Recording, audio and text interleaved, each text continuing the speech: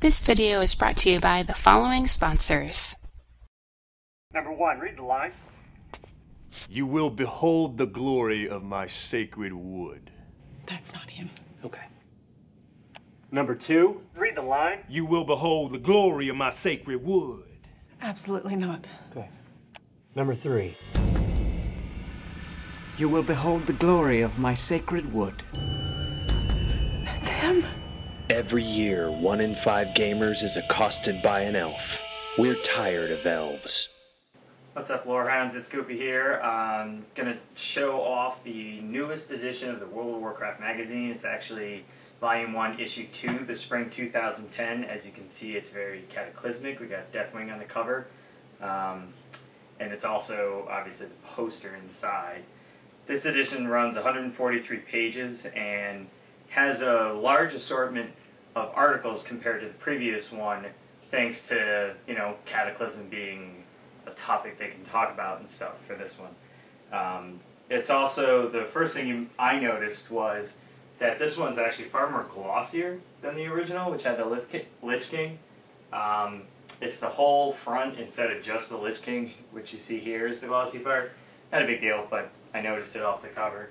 As I said, it's got a wide assortment of articles, from PvP to columns to another battleground, tips to a bunch of features and more lore. So we're going to take a closer in-depth look at them.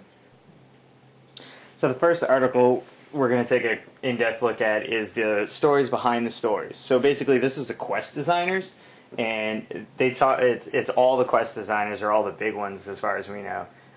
From Alex Afrasiabi, sorry if I butchered your name, Alex, all the way down to the newbies and people who've only been there since Wrath or right before Wrath of the Lich King.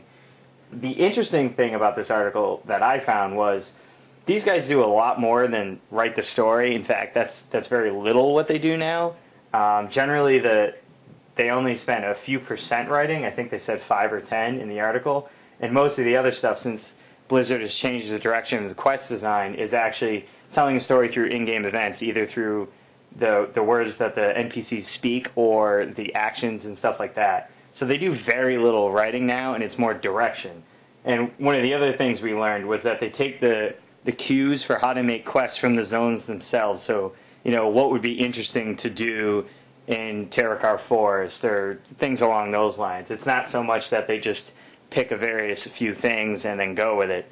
They're actually designing the quest for the zone itself and then getting them to do the breadcrumbs, as they call them, to bring you to the next iteration of where you should go from there. It's actually really surprised me what they do. I said that they do very little writing, but they do stuff from beginning to the end, including, populating mobs even in the areas, not just a quest, but also the whole quest hub and the guys you have to go out and kill. So it's far more than I originally thought. The next one we're going to go to is a personal favorite of mine because it's very nostalgic, which I love, and you guys probably know I do. So we see here Baron Geddon, the guy who can destroy entire raids in a single bomb of fire, or if you can get yourself to Ironforge quick enough, kill the whole town. So really what this one is just about a nostalgic look back at Molten Core for level 80s. So what we can do as level 80 players to get some enjoyment out of this old content. Obviously for the people who have done it 1,000 times, it's just nostalgia, but it also gives you tips on how to beat certain bosses and stuff from all the old original vanilla raids. It focuses on specific ones for Blackwing Lair, AQ, and even ZG. Here we see Baron Geddon just because of his bomb mechanic is really fun. And there's Razor Gore, who everyone probably remembers spending hours and hours learning how to kite around, especially you hunters, how to kite around the room, and then before we actually start killing the boss. So he was the big guy that a lot of people couldn't get past in Vanilla WoW for Blackwing Lair, before even the gear check that was Veilstraw's. We move on, we see the Buru the Gorger from AQ20. I don't see many people actually having a problem with him. AQ20 was pretty puggable, on my server at least back in the day. Project Scarum, could be butchering his name as well. I don't say his name much because he wasn't that difficult either, but he was a lot of fun. And then we see a little note here. Unfortunately, Hikaru only gets a footnote in this nostalgic look back, and I guess it's because we can farm him so easily. He's soloable by many classes, and otherwise he can be done with just a couple people. Whereas some of these other bosses are definitely not soloable no matter what. Another lore piece that's really, really important is the dragons. Obviously, we all know that the dragons have played a huge impact on not only World of Warcraft, but even Warcraft proper, the real-time strategy games. And that's kind of where we first learned about them. So they do a really interesting, the second feature they do is on dragons and a full retrospective. Pixie60 actually covered this earlier this week, and she did a great job. And here, since they have the essence of having all these pages, they get to do some fancy layouts, and of course they have all this exclusive art. So they start off by just giving us a lexicon, the basic information on dragons, and just how you would talk about them and stuff, which is, if you've read one of Richard Knack's books, he uses almost all these words, especially Leviathan. He seems to love that one, which elusively is not in the lexicon. He says it enough, so I guess it's just considered standard knowledge at this point. So, they cover all the different types of dragons and all the different subsets of dragons and subgenres. So from whelps to protodrakes to dragonkin to draconids to dragon spawn, all the dragon star names. And then we get into actually the dragon flights, where they start discussing who the big guys are, some lesser known ones that you may not have heard of, and then some of the ones we've killed or encountered. And Alexstrasza here we've run into in Weimar's Temple, and then we also kill Veilstraz, who is one of the children of Alexstrasza, who was possessed, and that's why we kill him. That's a favorite excuse for World of Warcraft lore is, people are possessed, and that's why I have to go kill them.